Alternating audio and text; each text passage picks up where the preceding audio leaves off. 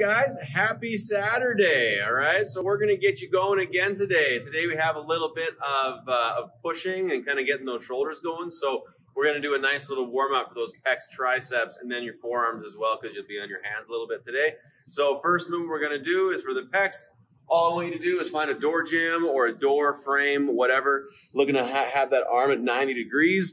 And then I want you to step your body through, get that little press. And what we're looking for is a little bit of a stretch through the shoulder right there, okay? So looking to hold that. Let's make sure we kind of keep that shoulder blade pulled down. We have a tendency to kind of push through and then roll the shoulder over the top. And that's really hard on that shoulder joint. So let's try and keep that shoulder blade down into the back pocket and then press that through. Hold that for 30 seconds, okay? After that, we have a little bit of tricep work. So you're gonna take one arm, you're gonna press that arm up onto the rig, and then I want you to kind of hollow those ribs a little bit and then just press your body through, and we should get a nice little stretch going up into that tricep there, okay? Gonna hold that for about 30 seconds aside as well. And then lastly, we have a little bit of forearm work, and just because we'll be on the hands, we want to make sure that those wrists don't bug us too much, okay? So I want you to make your hands as big as you can. Really try and push those middle knuckles down onto the floor. And then I just want you to do little circles back and forth around, okay? So I want you to do about 5 each direction, okay? And then once you get 5 each direction there, we're going to turn your fingers to face back, and then you'll kind of sit back around and sit onto your heels and come through as well, okay? So about 5 aside on this as well, okay? That should get everything nice and warmed up. You're probably wondering why I have my phone on me the entire time here. It's because I'm setting a PR for the most time spent on hold this week, all right? So I'm not losing my spot in line, and I don't think you'd want to as well, all right? So we're gonna get going here. Chris is gonna jump in frame, and then we'll go through these movements for our warm up first, okay?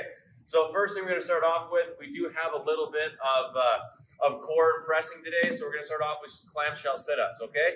He's going to be on his back here, feet sole to sole, knees splayed out as far as comfortable, okay? And then he's going to use his arms to kind of throw himself back up. We really want to let those ribs open up and kind of let that back open up on the ground, and then sitting all the way up nice and tall, and then touching the toes at the top, okay? Second movement we have is actually going to be the challenge of the week, okay? This is the teacup, all right? So you are going to take this teacup, you are going to pull it back into your armpits, and then you're going to twist your elbow around, press it back, go around the side all the way up, and back in front, okay? This is a great warm-up to try and get your shoulders nice and warm. It takes your shoulder joint through all the possible range of motion, plus it's a little bit fun, right? So if you want to increase the risk, then you fill it up with really hot water, but do you, okay? I wouldn't suggest it, but it's gonna tell you if you do it wrong real quick, all right? So you're doing 10 per side on those teacups, all right? And the last movement for our warm-up is going to be a 20-second plank, all right? So all we're looking to do is push that rib cage down into the hips again, squeeze the butt, and then try and make sure you got more or less a straight line going down your back into your heels, okay? For all of 20 seconds, we're going to go through those 3 movements for 3 rounds, okay? Try and keep on moving. You're not trying to set any world records, but we do want to try and get that heart rate up, get the blood flowing a little bit, okay? So now we'll get you into the WOD. There are 4 movements today. The first movement is a basic hand release push-up. Now, in my opinion, the hand release push-up at high volume is way worse than handstand push-ups, so this is going to be a bit of a sleeper. So you're going to go down, chest down to the floor, pull your hands off, push back up, okay? Come back down again, Chris. Now you'll notice that his knees are off the floor, okay? This is really crucial to make this movement more difficult. If you let your knees touch the floor and push back up, you're going to tend to have a bit of a worm, okay? So let's try and keep that as strict as possible, all right? Some variations for that is just a knee push-up, so leaving your knees on the floor, but you're still doing the basic hand release movement, okay? So there's our first movement. From there, we're going to go into a static inchworm, all right? So your feet are going to stay planted the entire time.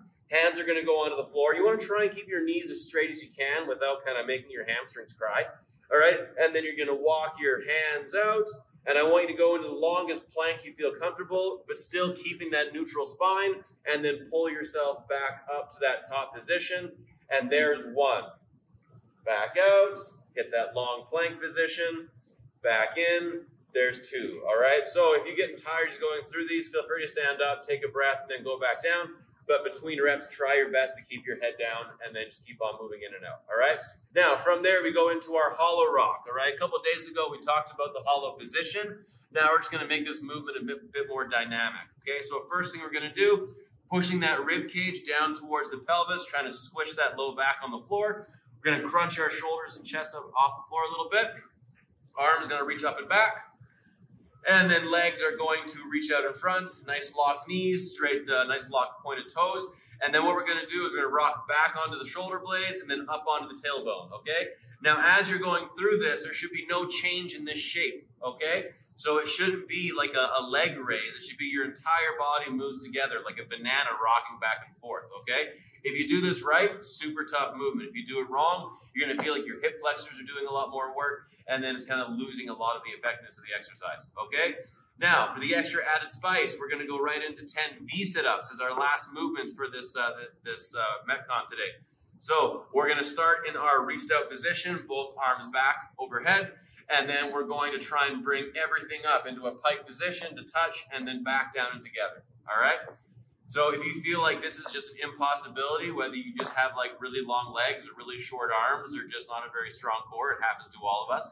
The options are really just going to be trying to get your elbows to your knees, okay? So there's gonna be like a little bit of like a partial sit-up. Chris's abs are getting so tired right now. This is great. He works out all the time.